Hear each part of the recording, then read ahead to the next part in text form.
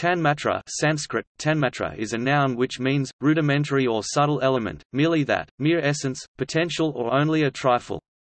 There are 5 sense perceptions: hearing, touch, sight, taste and smell, and there are the 5 Tanmatras corresponding to the 5 sense perceptions and 5 sense organs. The Tanmatras combine and recombine in different ways to produce the gross elements, earth, water, fire, air and ether, which make up the gross universe perceived by the senses. The senses play their part by coming into contact with the objects, and carry impressions of them to the manas, which receives and arranges them into a precept.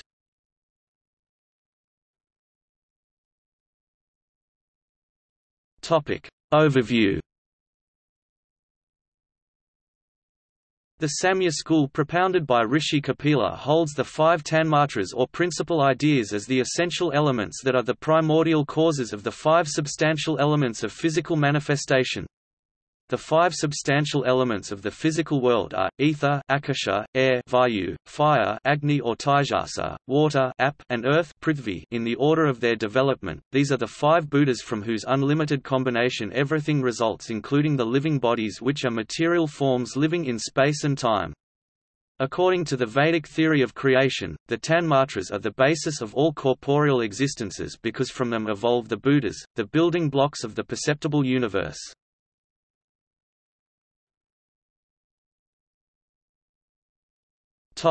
Act of creation. Charaka speaks of 7 dhatus components, elementary substances, the 5 gross elements bhutas, and chetna or purusha. Purusha, creative force, and prakti, nature, are counted as one, but there are 24 categories of elementary substances: the 5 cognitive and the 5 conative senses, the 5 objects of senses, and the 8-fold prakti, viz. Prakti, nature; mahat, great, eminent; ahamkara, ego, and the 5 elements.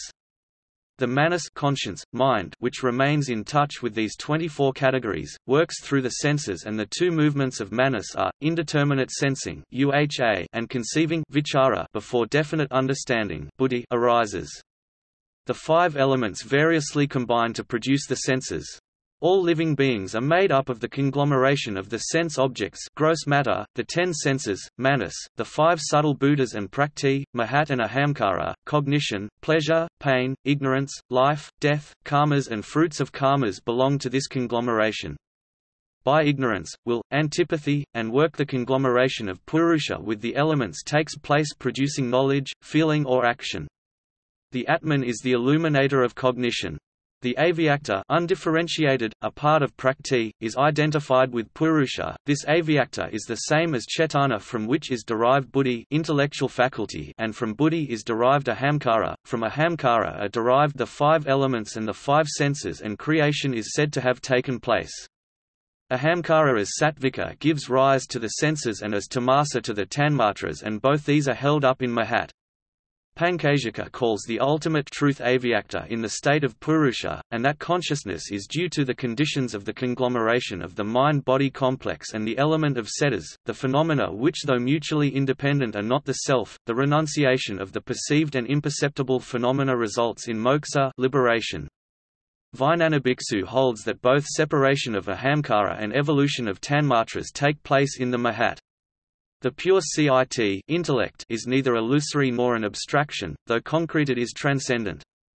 The state in which the tamas succeeds in overcoming sattva aspect preponderant in buddhi is called bhutadi.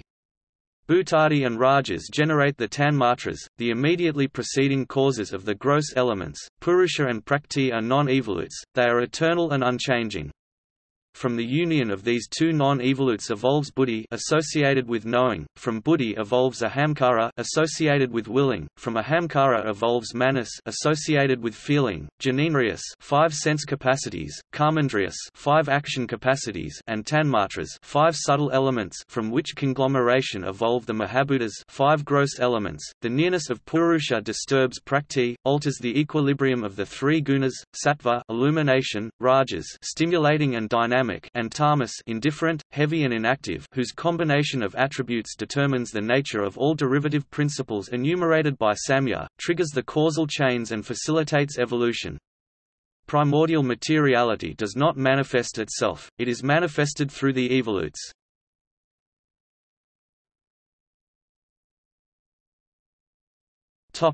Process of creation. The Tanmatras, the subtle matter, vibratory, impingent, radiant, instinct with potential energy and collocations of original mass units with unequal distributions of original energy, evolve out of the bhutadi, which is only an intermediate state. They have some mass and the energy and physical characteristics like penetrability, powers of impact, radiant heat and viscous attraction etc., and have effect on the sense after assuming the form of paramanas or atoms of the bhutas, the created ones, which process is tadavantraparinama or primary evolution. In evolution, the total energy always remains the same, redistributed between causes and effects. The totality of effects exists in the totality of causes in the potential form. The collocations and regroupings of the three gunas, attribute or property, induce more differentiated evolutes. They constitute the changes leading to evolutions, i.e. from cause to effect, which process is based on Satkarayavada, the doctrine the effect is existent in the cause even before the causal process has started to produce the effect, operating in accordance with the two laws of conservation of matter and energy. The Suksma Bhutas combine in different proportions with the radical as its material cause and other Bhutas as the efficient cause to form the Mahabhutas. Atoms and Suksma Bhutas cannot exist in the phenomenal state in an uncombined form.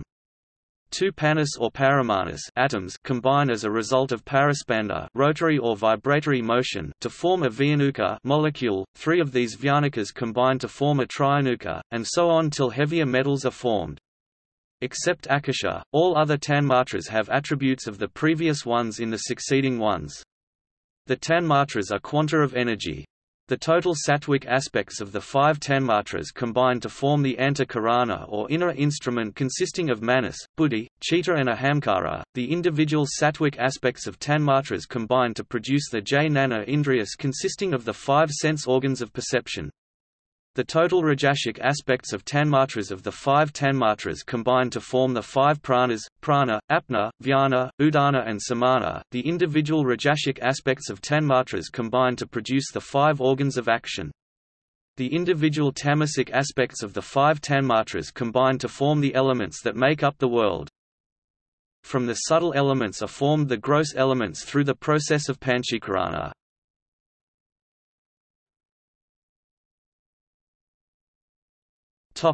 Significance.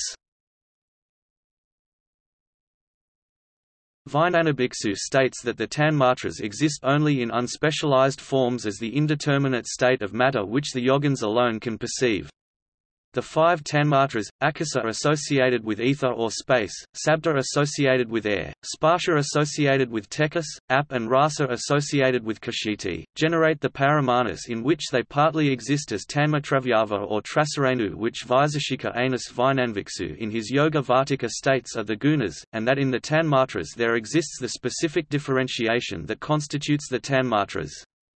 The formation of Bhutas through Tattvantra Parinama is followed by Dharma Parinama or evolution by change of qualities.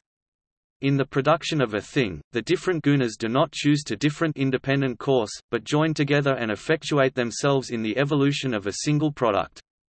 The appearance of a thing is only an explicit aspect of the self-same thing. The atoms, quality is a nature of substance and any change in substance is owing to changed qualities.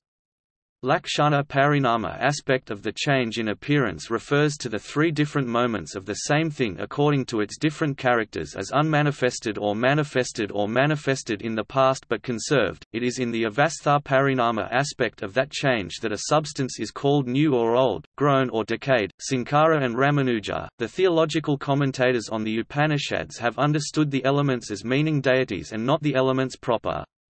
The Upanishads hold the impossibility of the generation of anything from out of nothingness or not being and explain the genesis from life force or cosmic force, but to finally aver that all creation is only an illusion or appearance.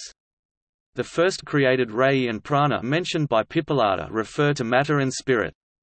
That Brahman is the non-dual reality can only be known by the process of differentiation from the five elements. Differentiation is necessary to separate Brahman from the elements which make up the perceived world. As creation means the appearance of names and forms cannot exist before creation.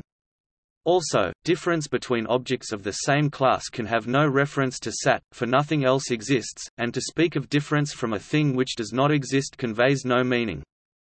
Vidyaranya explains Panchadasi 3:27 that Aksanam Vasayastavarik paroxastadagasya Vasai Naxavisi Svathvarnasya paroxata. An object which the senses can perceive can be compared, but an object which is beyond perception can only be imagined, and the object which is the subject of perception cannot be an object of the senses.